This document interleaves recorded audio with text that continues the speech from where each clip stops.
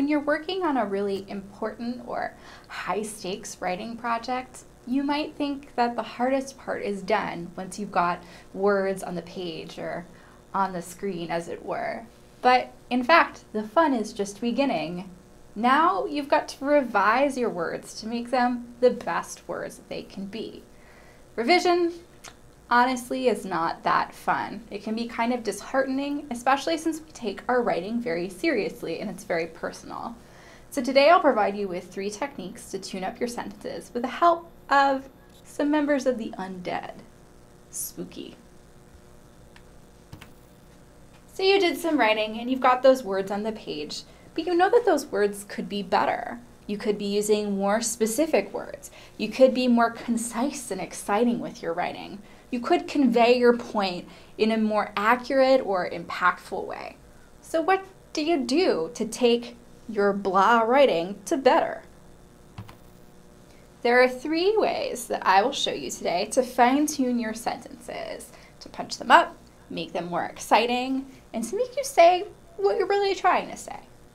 These 3 methods include getting rid of passive voice, strengthening your action verbs, and changing up the types of sentences that you use. So today I'll teach you what passive voice is, how to eliminate tired verbs, and the 4 types of sentences and how to use them to your advantage.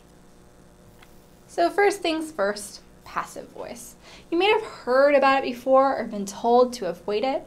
Passive voice can actually sometimes be helpful or serve a really important purpose. So what is passive voice?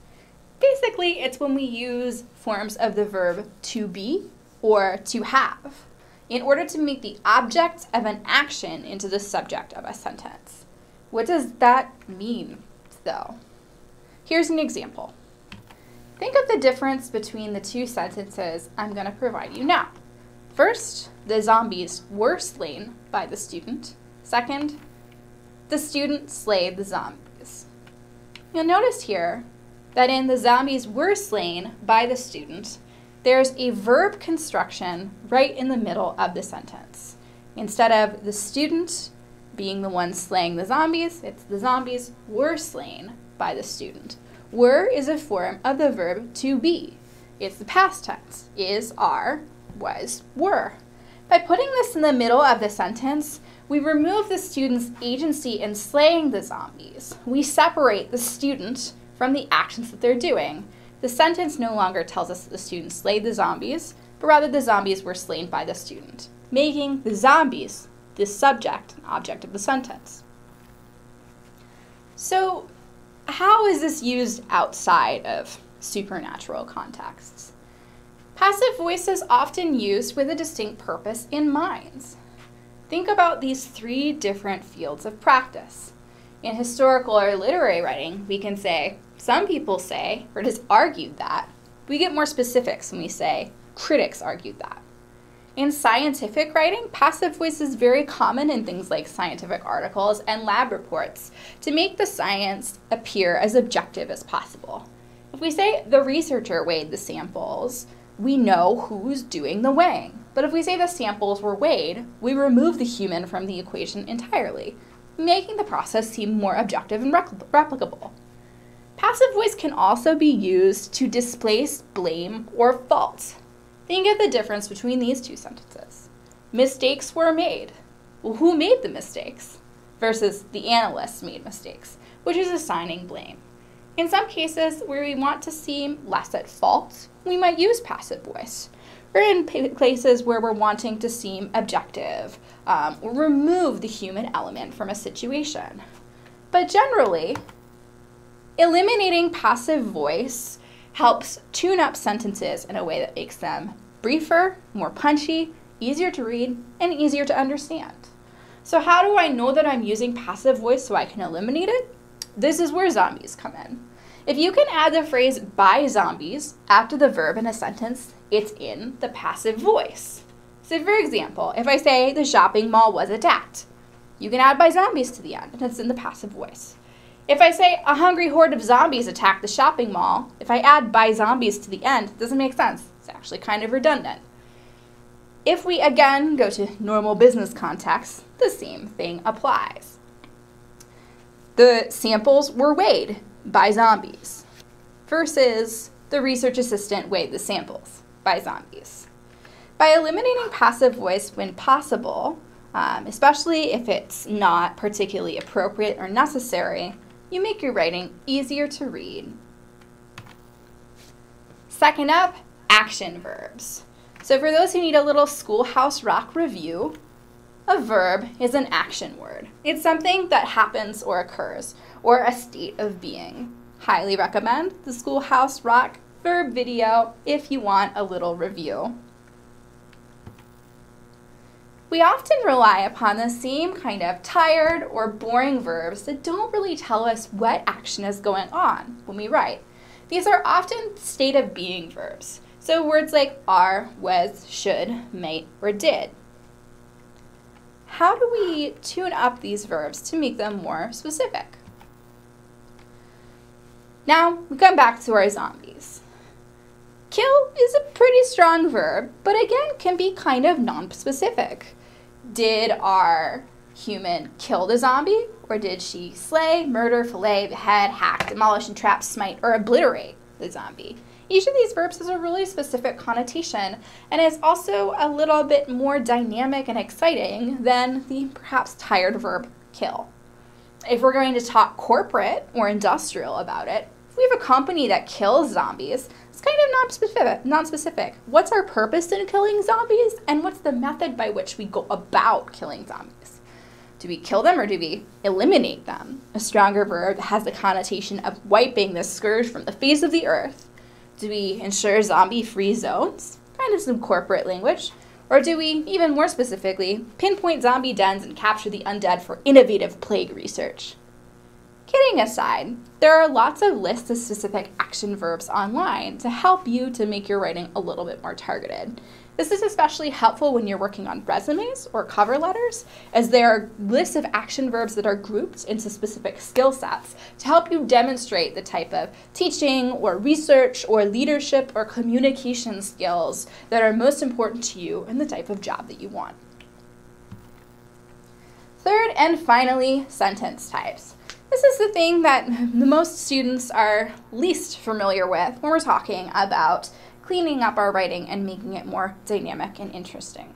There are 4 main types of sentences you need to understand before you get to varying your sentence patterns and understanding how to use them effectively. To know the differences between sentence types, we first need to know what clauses are. So an independent clause versus a dependent clause. An independent clause is just that. It can stand on its own to form a complete sentence. It has a subject and a verb. So for example, if I say that I, Allegra, went to Meyer, that's an independent clause. It's a complete sentence. There's a subject, me, and there's a verb, went, or to go. Not a very specific verb. Maybe you could say I traveled, or bicycled, or crawled to Meyer to punch up that sentence a little. A dependent clause needs another clause to make a complete sentence. It can't stand on its own because it's lacking a subject or a verb or something else to make it a complete thought. If you've heard that you're using sentence fragments before, then that's usually because you have a dependent clause that's missing some kind of an item to make it a complete sentence. So for example, I went to Meyer and I bought zombie hunting supplies. The "and bought zombie hunting supplies" part of this sentence after the comma is a dependent clause. It depends upon the previous clause in the sentence to make it a complete thought, because I don't say, "and Allegra bought zombie hunting supplies." There's no subject in this clause. "And bought zombie hunting supplies" by itself does not form a complete sentence. That's why it needs an independent clause to hook it to make it not a sentence fragment. So clauses aside, there are 4 main types of sentences: simple, compound, compound complex, and complex. So we'll start with simple and work our way up to the more complicated ones. A simple sentence just has an independent clause, no dependent clauses. So if I say, I like watching iZombie, which is one of my favorite television shows, that's a simple sentence. 1 subject, 1 verb. Pretty easy. Moving on as we get more complicated. Compound sentences can have multiple independent clauses that can stand on their own, but no dependent clauses. I like watching iZombie, and all 5 seasons are available on Netflix. Both of those parts of the sentence in green are independent clauses. They can stand on their own as logical, complete sentences. However, there's no dependent clauses here, which is what makes it a compound sentence. All of this is true, by the way. I highly recommend that you watch iZombie on Netflix. Complex sentences get a little more, well, complex. We throw dependent clauses into the mix. A complex sentence has one independent clause and at least one dependent clause. Here are a couple of examples, because there are lots of different configurations of complex sentences. First, iZombie, which is one of my favorite shows, is available on Amazon Prime. Here, the independent clause is actually split up. It's separated by the dependent clause. So iZombie is available on Amazon Prime is one complete independent thought with a subject and a verb. However, which is one of my favorite shows, cannot stand as a sentence on its own. It's the dependent clause. The second one, after 5 seasons, I still like iZombie, has the dependent clause at the beginning and the independent clause at the end. After 5 seasons lacks a verb, which means that it is not a full sentence on its own. So as you can guess, compound complex sentences, the most complicated of them all, have multiple independent clauses and at least one dependent clause. So multiple clauses that can stand as their own complete thought and at least one dependent clause that cannot. So here's my example. iZombie is such a successful show because it operates in a hybrid genre space. It is a romantic comedy zombie drama or a rom-com zomdrom. So you see here that because it operates in a hybrid genre space is a dependent clause because we don't know to what it is referring to, and or a rom-com zomdrom also is because there's no verb there. And we have 2 clear independent clauses as well, making our compound complex sentence. So what do we do with this knowledge? Now you can use your understanding of the 4 different types of sentences to try and vary the types in your own writing.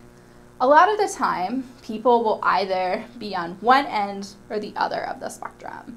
They'll have really simple sentences throughout their writing, which can make it seem terse or choppy, or they'll have lots of complex or compound complex sentences that can make the writing hard to follow and, quite frankly, kind of boring. Lots of commas or internal punctuation has a tendency to put your audience to sleep. So by identifying the different types of sentences in your work, being aware of the type or types that you most commonly use, and consciously trying to vary them up or revise them so that you use different types, maybe shorter when you're emphasizing things or longer when you have a point with multiple parts, you can make your writing more effective, more dynamic, and more user-friendly. And the same goes for thinking about passive voice and thinking about action verbs. Now you have not 1, not 2, but 3 tools to tune up the sentences in your writing and make them more interesting and more effective for your reader. So now it's up to you to put these tools into practice. Thanks for listening, and best of luck tuning up your sentences and fighting those zombies.